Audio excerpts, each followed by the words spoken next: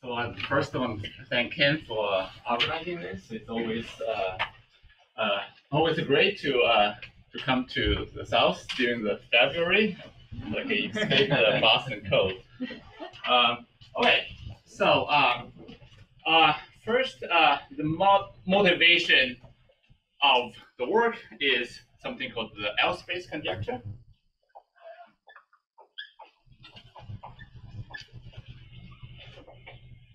So, so this is due to Fourier, Gordon,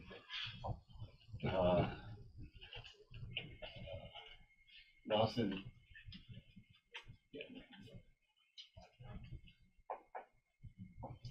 and also Genus. So the conjecture sort of say the three things are equivalent. Oh, I should say first the manifold with M be a closed, irreducible, co-orientable three manifold, and then the following statements are equivalent. So the first statement is M is not an L space, and the second statement says the fundamental group is left-orderable, and the third statement is manifold. It means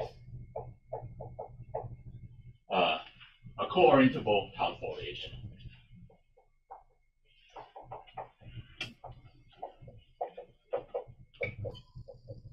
Okay, let me first explain what they are. First, M L space. What is the L space? So L space is a manifold. First, you want M is a rational homology sphere, and so if the rank of the head version of Heegaard flow homology is equal to the number of elements in H1, then this is an L space, and the example would be a length space in the L space. So then what is the left-orderable? So a group G is left-orderable if you have a total order. There it is, the total order, and so this order is preserved by left multiplication. So just is F less than G, then if and only if you multiply any element from the left, this left order is preserved. And well, Taut foliation, and people have already talked about a lot in this conference. I don't want to say more about this. So that's sort of the motivation for what I'm talking about today. Let me first say a few known directions. First, you have Oswald's double.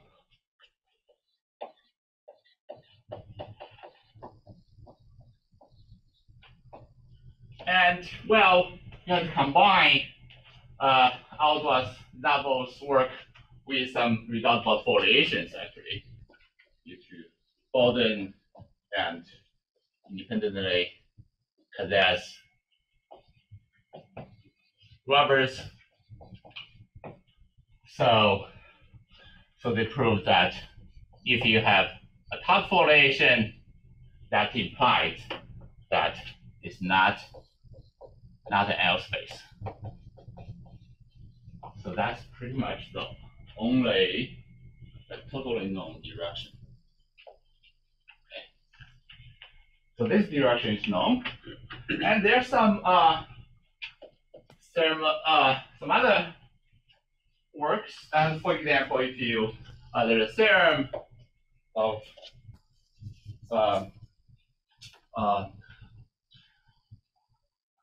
category Denfield.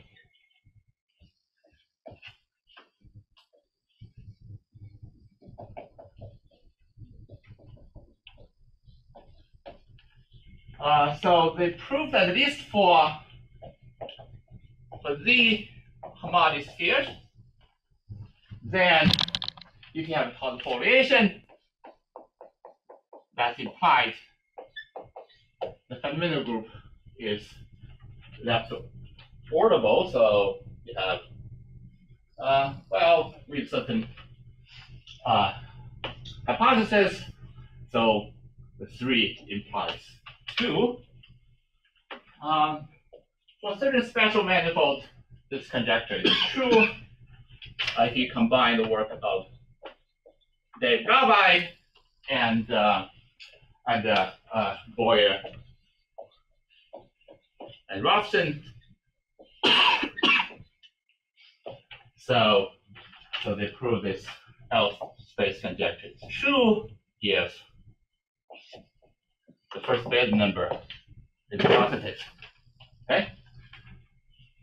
So Gabay proved if the first base number is positive, then you always have a Taut foliations. Then the other directions were proved by Boyd and Robson. And also more recently combined several people, so Boyer and McClay and Henselman and Rasmussen.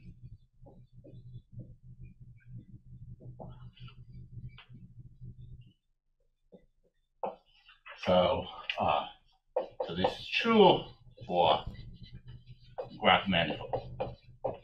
Yeah, for the previous bullet, if the big number is positive, or you're just not an L space by definition? Yeah, it's just not an L space by definition, because definition require this to be rational homologous sphere. Okay, so so that's some notable known results, and Steve probably speaks some more results in this direction this afternoon. So let me mention one theorem. So this is due to Sarah Rasmussen.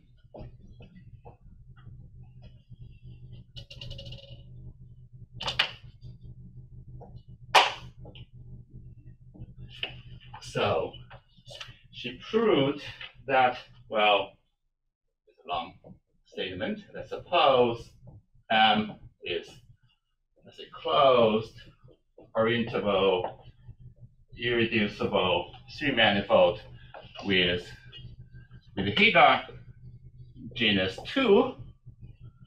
And also, let's suppose the fundamental group is left-orderable, and she had this condition. So if the group presentation of the fundamental group, so this is not any group presentation. So this is the group presentation you get from a Heegaard diagram from a genus 2 Heegaard diagram.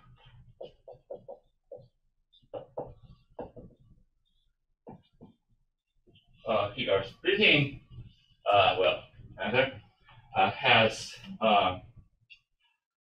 so this group presentation require it has no so the relator, so this each relator, two relators, each relator is a long word. So you want the relator, this word has no subword that are trivial in the fundamental group. The total word, of course, is trivial, but you don't want any subword that's a trivial in the fundamental group. Then M is manifold. It means co-orientable Taut foliation.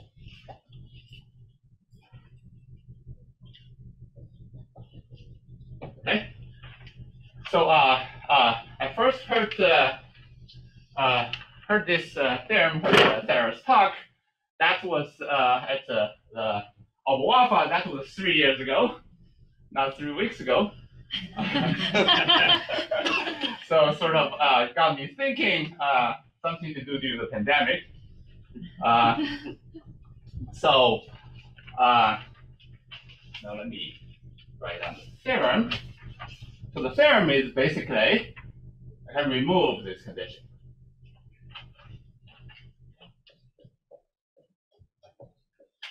So the theorem is again, suppose M is a closed, irreducible,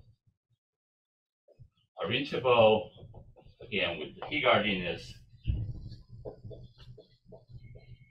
2, then if the fundamental group is left-orderable, that implies that the manifold has a co-orientable Taut foliation. So this condition is removed. That's for all manifolds with Heegaard genus 2. Okay. So now let me tell you how the proof goes. So left-orderable implies Sarah's condition. The left-orderable implies the Taut foliation. Right, but does it also imply the hypothesis for Rasmussen's result? So it's basically the same as Sarah's result, well, just with this condition, with this hypothesis removed. Oh, okay. So with no condition, just he removes the hypothesis. Okay. Yeah. If you have a closed irreducible three manifold with Heegaard genus 2, is it known that all like two generator presentations come from Heegaard diagrams? So like non-geometric ones, if you assume it's genus 2. That's the Sorry, question. is that Probably not. My guess would be no. Was it Kobayashi had some papers about this around 25, 30 years ago? I think it was Kobayashi, but I can't remember the ones. Aren't there separate fiber spaces with rank 2 and genus 3 or something? Yeah, that's true. Okay. That's true. Yeah, that's good. Good example. Yeah, like Alex said, that there are side fiber space with rank 2, but Heegaard genus 3. Right. You're assuming genus 2. Yeah, so assuming it's genus 2, but it's not. But assuming genus 2, I don't know.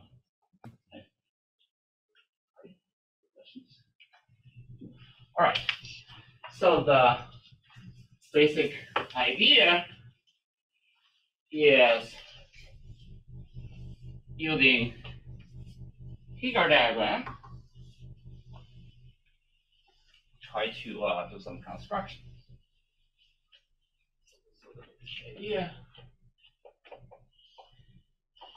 So the idea is you try to use the Heegaard diagram, genus 2,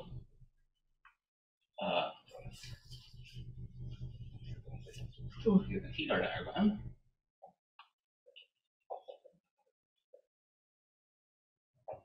Well, use the Heegaard diagram so that you have a Heegaard surface.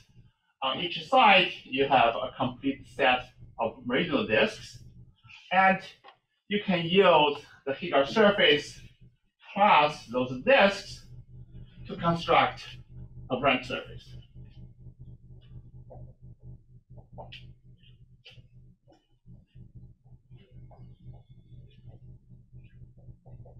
So what is a branch surface? Let me just draw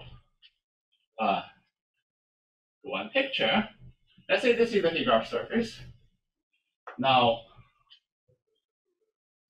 on the two sides, you have a set of regional disks.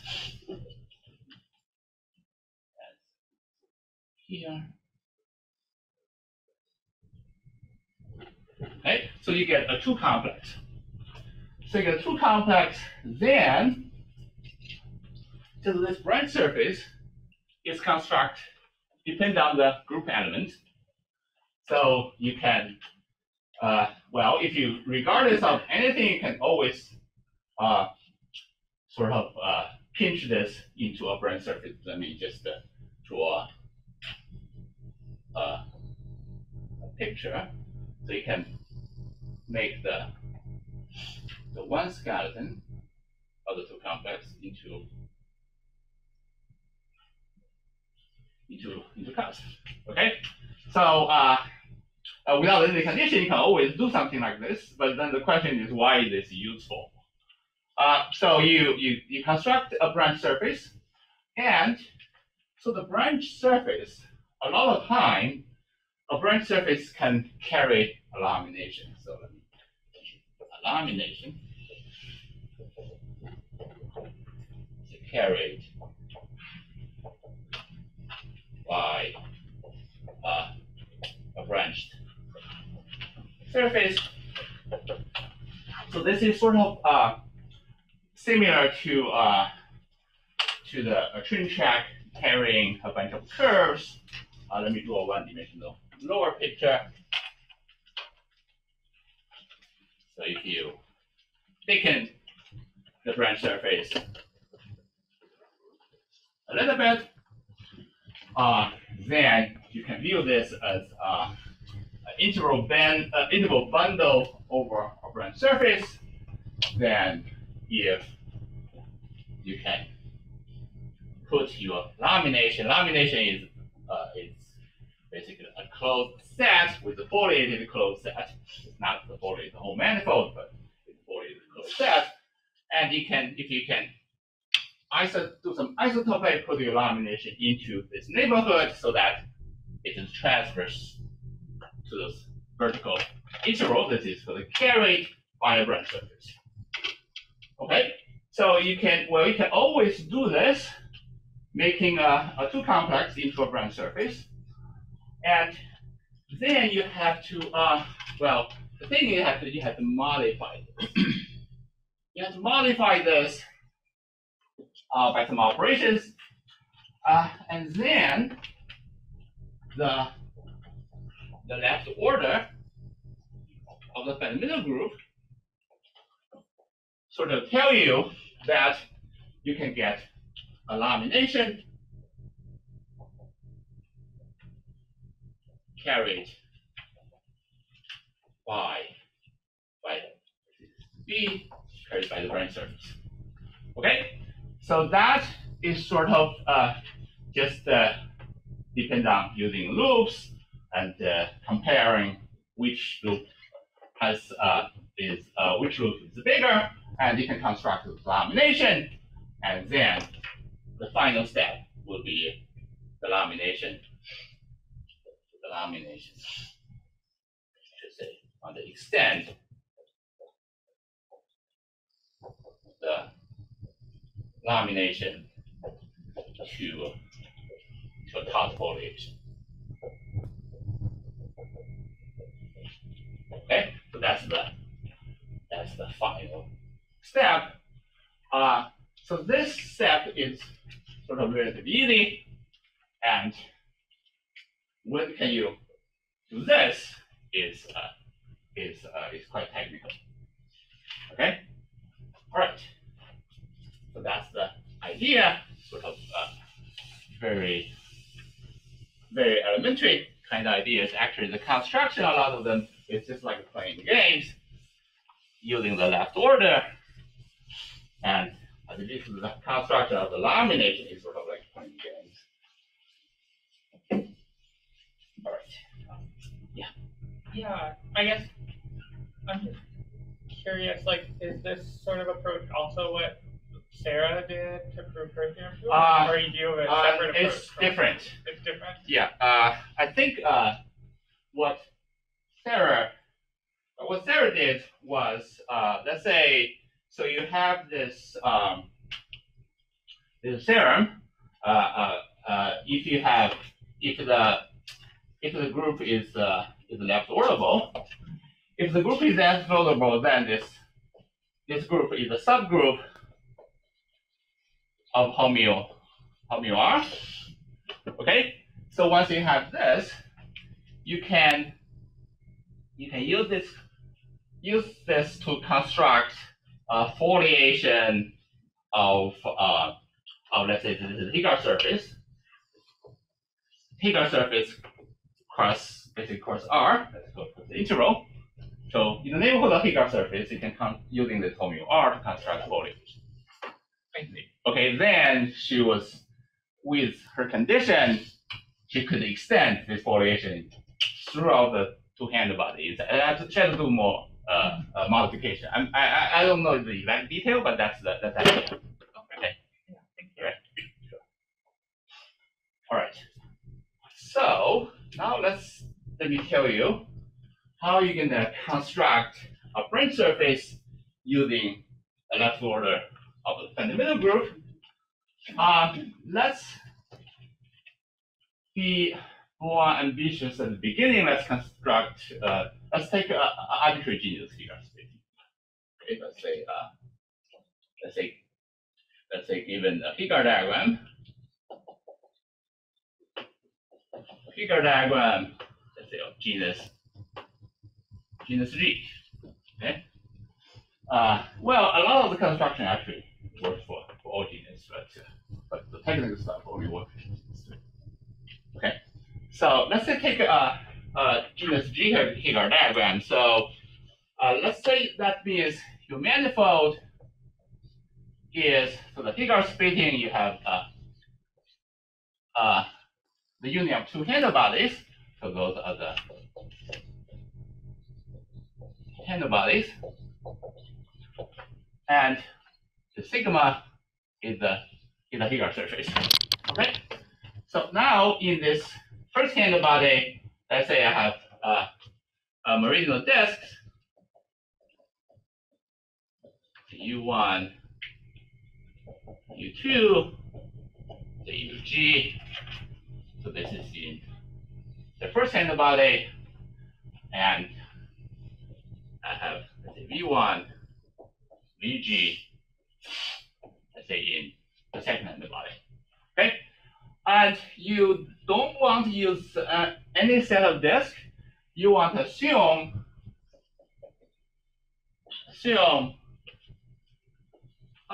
they have some sort of minimum intersection property.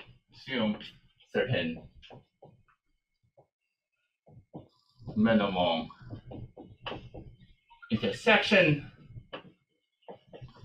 property. So the most sort of elementary thing you can do, you can change certain disk to a better disk by something we call wave move. For example, let me give you an example. Let's say we have if you take the boundary of those disks, the boundary of disk divide your Heegaard surface into a bunch of regions. Okay, so let's say suppose this is U1, this is also U1, and let's say this is, if you assign an orientation, actually, oops, this is U1. If you see a certain region, that on the boundary of this region, you have two arcs that both belong to U1, and they have this opposite orientation, then you can do something called a wave move. So that is, you can connect those two arcs using an edge. This is called a wave. So this is called a wave. What you can do about this is, well, because it's an orientation, because of this orientation, so if you connect them together, let's say, eventually that's going to close this up, and now go from here, close this up. If you divide this, if you cut the arc along this wave, then you can split this into two loops. And this sort of routine to know that now both of the loops bound disks. Okay, so you can just replace U1 with let's say with this one, with well this one may be parallel to the existing ones. It cannot be both be parallel. Okay, so maybe parallel to the existing ones. Let's say take one which is not parallel, just replace U1 with this one, and that's going to reduce the number of intersections with the other set of curves. Okay, so this is like the basic kind of thing you can do, and a lot of times that's well, it's not all you need because eventually you want to do something technical. You need something more, but for the construction of the branch surface, that's pretty much all you need. Okay, so you assume this has some minimal kind of intersection properties. Then we take those two complex. So we take this two complex. Let me draw. So sorry. When you say you were describing wave moves, so is this certain minimal intersection property being wave reduced, or something more? Or you said something more than that? Well, for the construction of the branch surface denomination, that's all you need, a wave reduced. Okay. But I mean, in the actual theorem, and you have to prove something more. To go further, to go further, yeah. So yeah, it's possible. It's just because I'm not smart enough. Because I need something more. So eventually, when I prove this, I sort of throw everything I did. So and I do need. I did need some stronger property of this, but it looks like the wave reduced is maybe the only thing. Right. All right. So now let's play the game. We have the Heegaard surface. The Heegaard surface, and let's say we have the meridian disks.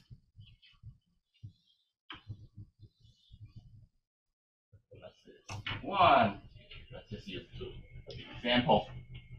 And at the bottom, you have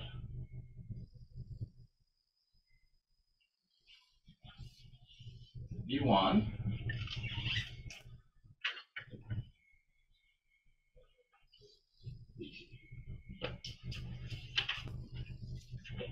So you have a bunch of meridian disks from the Heegaard splitting. Then we pick some points. We pick a couple points. Let's say I pick a point X in the first handle body. So that's the top is the first handle body, the bottom is the handle body V. And I pick another point Y. In the bottom handle body, I want X to be in the complement of those disks. So that's in the disk. You delete U1, G, and Y is in the complement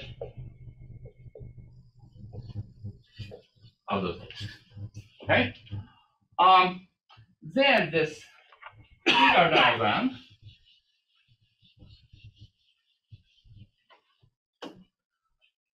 with this minimum intersection property, the Heegaard diagram divides this Heegaard surface into a bunch of regions.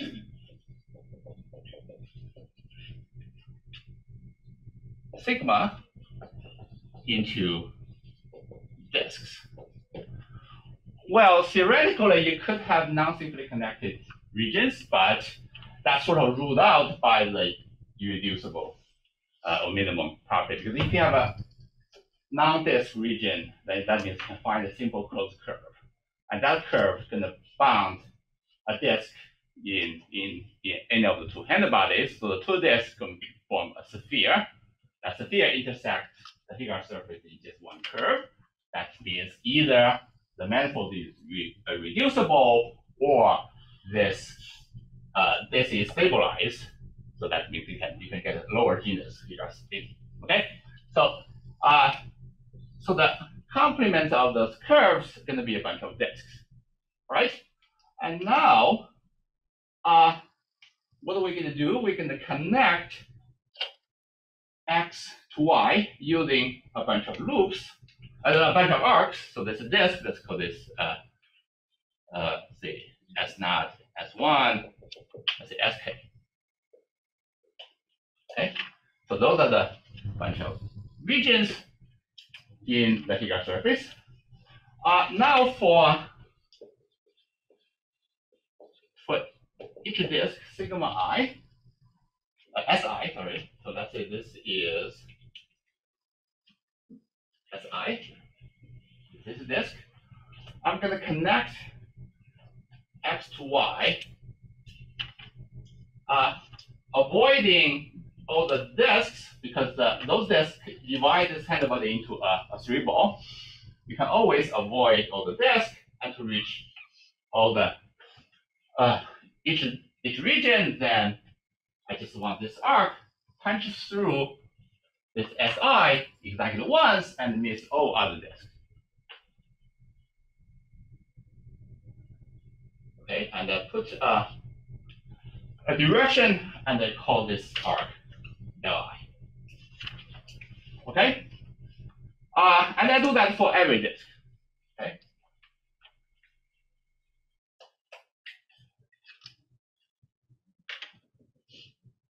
Okay. And also I'm gonna fix a special disk. That's not. Right now we just pick any disk. Just fix one. That's not. The special disk. So this loop, this is L0. This is okay. All right. And once you have that, and you can construct a bunch of loops based at X by going through those paths. Now for each disk Si, and now I want Si, well, it doesn't matter. So I define a loop gamma I to be the loop that is L0 inverse Li. So that's the loop I go from X. So this is this direction. Oops. Oh, sorry, direction is wrong. I want the direction pointing upwards from Y to X. So the loop is you travel along S0 to Y, and then travel along Si to X. Okay, so everyone has every disk is associated with a loop, and in particular, this special disk is trivial. Okay, because you just come back along the same loop. So this is trivial. All right. So we can run this construction. Then we're going to use left-orderable. So now for those, so we're going to compare. So this, if you have any of gamma I and gamma j, I want to compare, well, which one is bigger? And it could be equal. So compare which one is bigger. Okay? So the thing is, this special disk is not important if you just want to compare. You don't want to compare among those loops which one is bigger, because let's say we take another. So if we let's we use the SM as the special disk. So let's say we have, I decide not using S0, and I use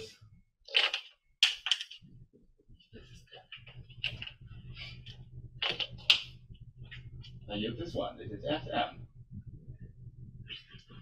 Okay. So if I use this one and run the same construction, so you have this loop go to SM, come back to the X. So if you use this as a special disk, then your loop is gonna be gamma M inverse gamma I. L inverse L I. So this is LM inverse Li. Okay.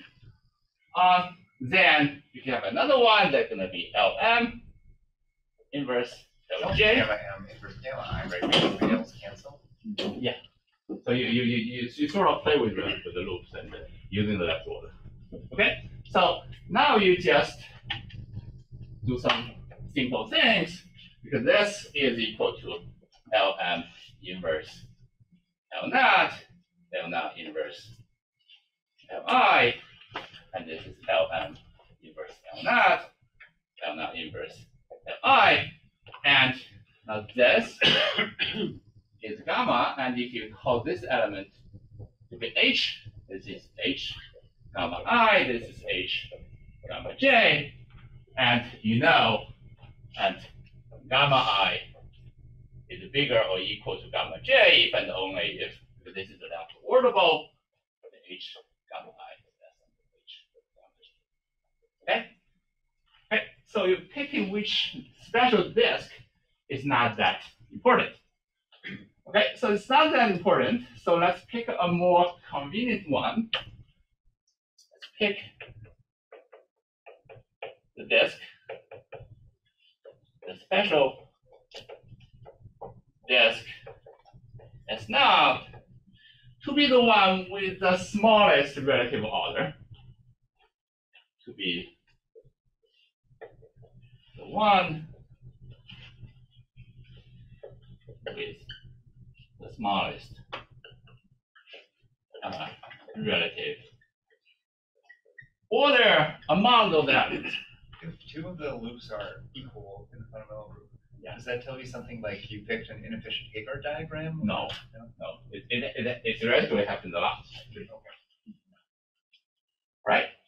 So now S0 is the smallest one, but now you know gamma now is equal to 1. So that means every other loop is going to be bigger than or equal to 1. So every gamma I is bigger than or equal to 1 now. Okay? Because gamma now is the smallest one. All right. So that's the loops for the disk on the Heegaard surface. And then let's take a loop dual to those disks.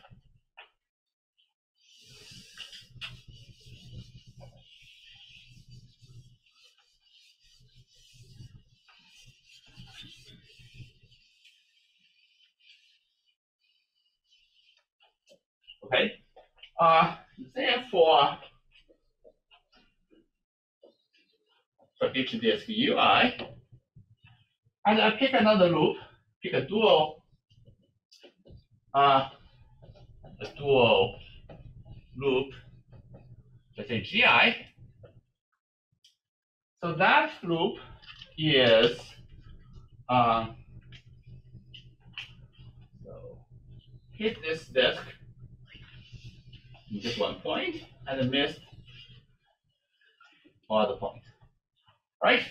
And I also want an orientation for this loop such that this gi is bigger than or equal to 1. Well, theoretically, this could be trivial. If the rank is equal to genus, it cannot be trivial. But theoretically, if you have high genus, it could be trivial. And this cannot be trivial in genus 2. This is another benefit in genus 2. It's always strictly bigger than 1 if the genus is 2. Okay, so this is another sort of subtlety. Okay, so this is bigger than 1. And also, you can, for each vi, you can do something similar things. You can first travel along a L naught y, then you pick a dual loop. Okay, so let's take this one. This is hi. You want to take this, let's call this hi prime. Then we pick hi to be L naught inverse hi prime L naught. So that's you have to travel through the special disk. Okay? And also we can require hi is bigger than or equal to 1. Okay? So now for the 2 complex, every disk in the 2 complex, you have a loop associated to the disk, to the disk, and their order, they're all bigger than or equal to 1. Okay? Right? They're all bigger than or equal to 1. And now let's deform this into a branch surface.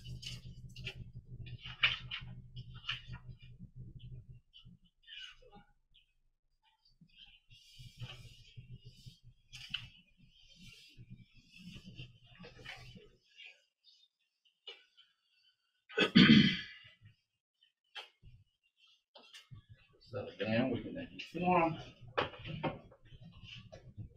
sigma, the union of the U1, UG, and union of the V1, VG.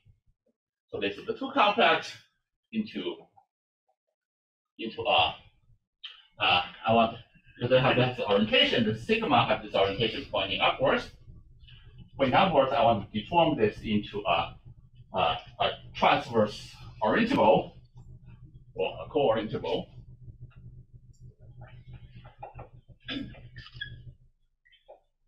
Branch surface. Okay.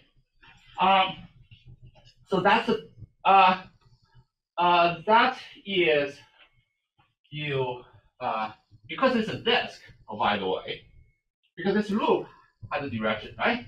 So the loop has a direction, and now that means for each meridional disk, you have a natural direction. Just come induced from the loop. So every disk has a normal direction, and every disk on the Heegaard surface also has a direction pointing from B to U. Okay, so once you have the direction lined up, that's very sort of elementary to just form a branch surface.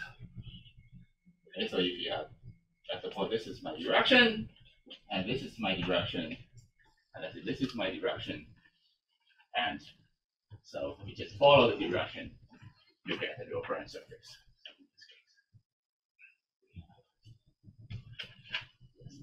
This way, this way, this is the direction, this is the direction, it's compatible direction over here, and here. This direction from this. How do you choose these arrows, the transverse So orientation? on the Heegaard surface, well, it's basically depend on the loops. Okay, because of the direction of the loops. On the Heegaard surface, because you go through the special disk, and everything you come back is always pointing up. So on the Heegaard surface, the direction is always pointing up. And on the meridian disk, it depends on those loops. That direction will give you a normal direction for the disk. You use that direction. And then the arrows specify the smoothing? Yeah, that's right. Okay, so you get transverse orientable branch surface. Okay, so that's sort of really elementary. Then there is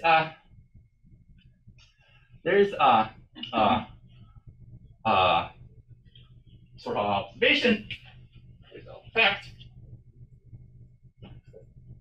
So the fact is, remember all the loops where I have is bigger than or equal to 1. Gamma is bigger than or equal to 1, right? And especially you have the special disk gamma naught is equal to 1. You have at least 1 equal to 1. All right? Let's say we pick all the disks whose associated element are equal to 1. Let's say element for the fact. Let's define this is the set of disks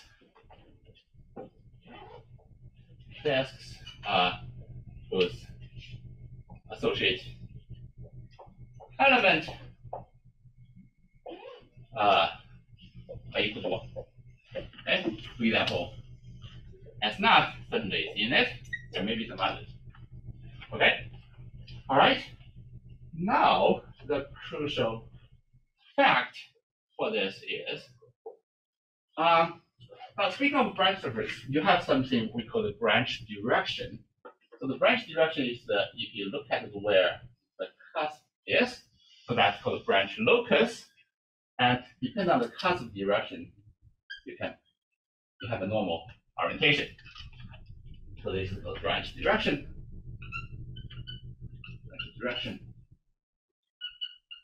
Okay. So the fact is, for NA, let's say SI, in this set of disks, then if you look at the branch direction at its boundaries, so the branch direction at its boundary edges, they're all point outwards. Okay, and this is actually very easy to see. Let me draw a schematic picture.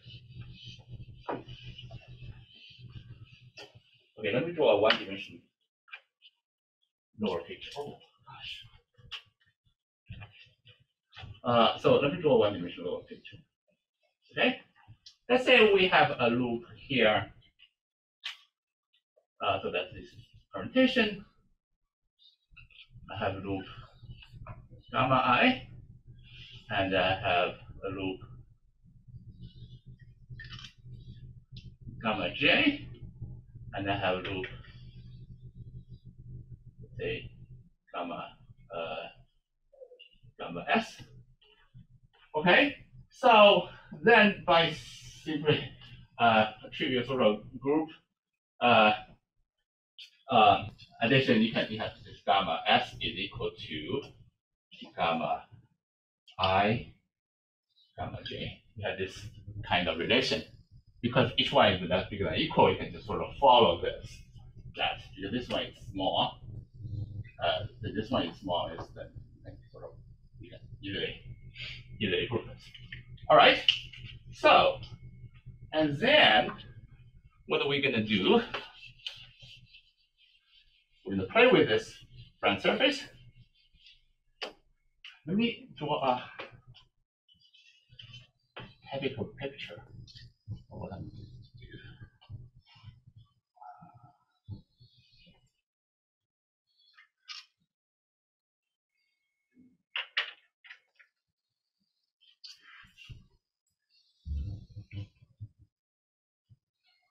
So I have this branch surface.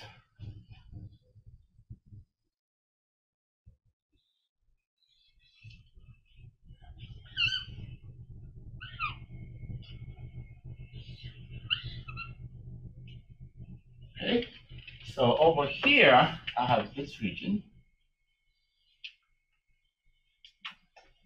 I say this is S0. So this branch directions are all pointing out. Okay, what I'm going to do is I'm going to remove all those disks. I'm going to remove disks in the set from the branch surface. Okay, and the thing is, if you remove this, you also get a branch surface. Because you just erase that, erase this, erase this, and erase this.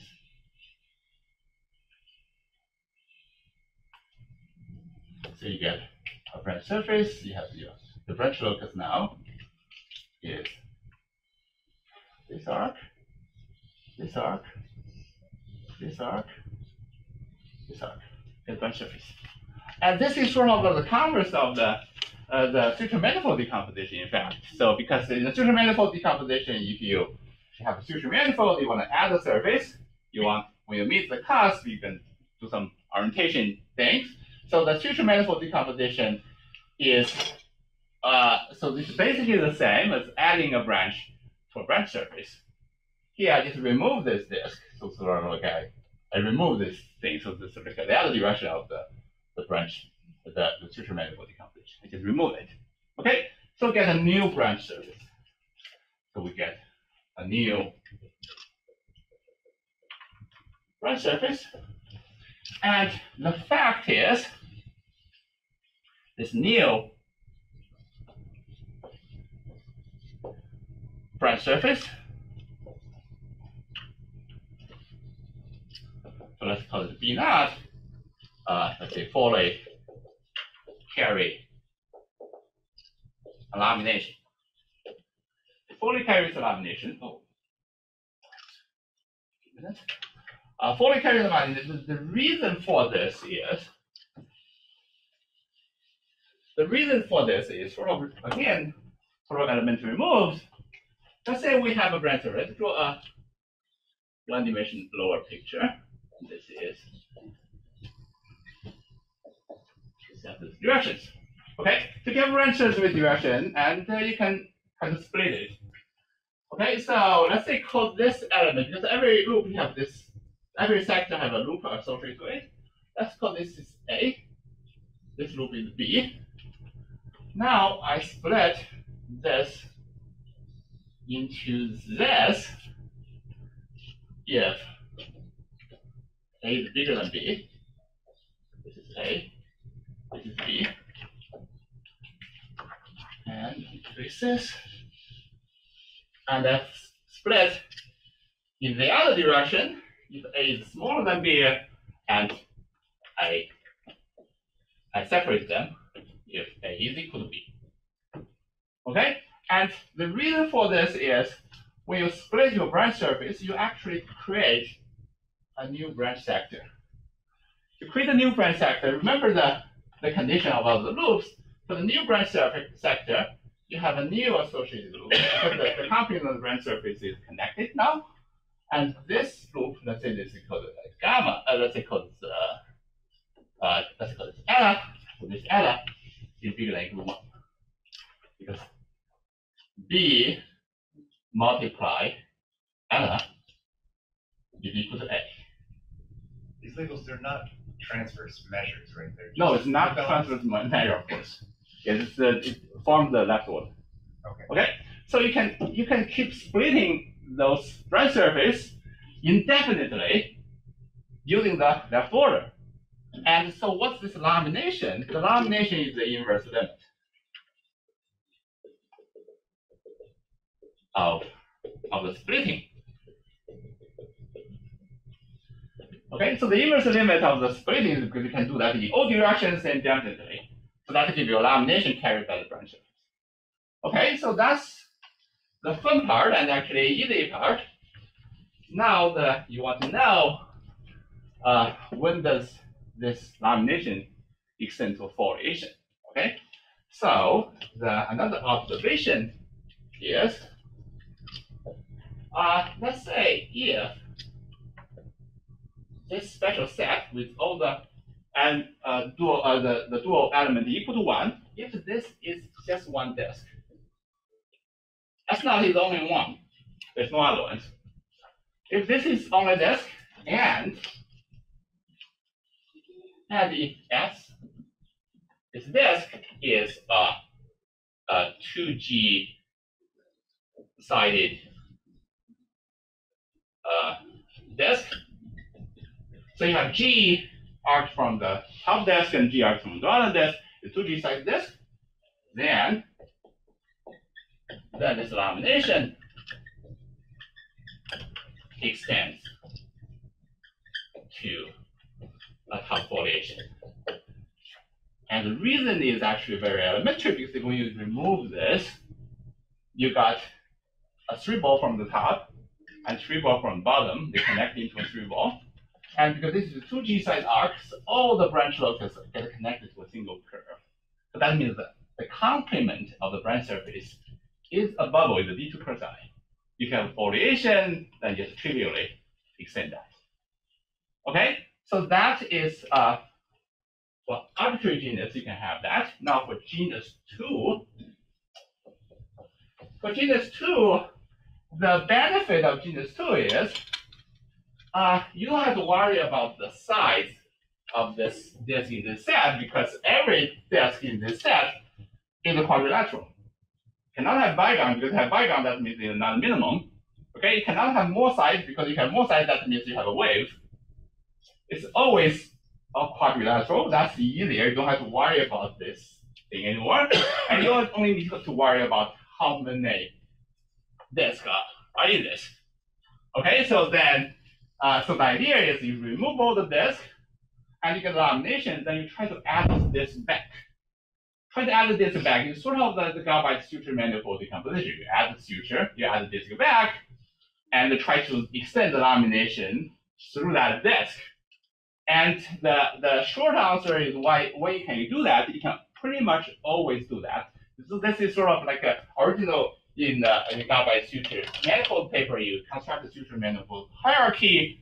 Why that give you a lamination? So the key thing that the lamination construction is actually not that hard. It's that in suture manifold you want the cuts, the suture does not bound the disk carried by the lamination, because if it's bound the disk, let me draw. If the suture bound the disk, then when you try to add another sector to it, you basically get a circle with one tail. You cannot extend the lamination through that, because you have a spiral over to your curve. Okay, so the short answer is, as long as you don't have this, you can always extend the lamination. You can again, how do you add those disks back? You again using left order.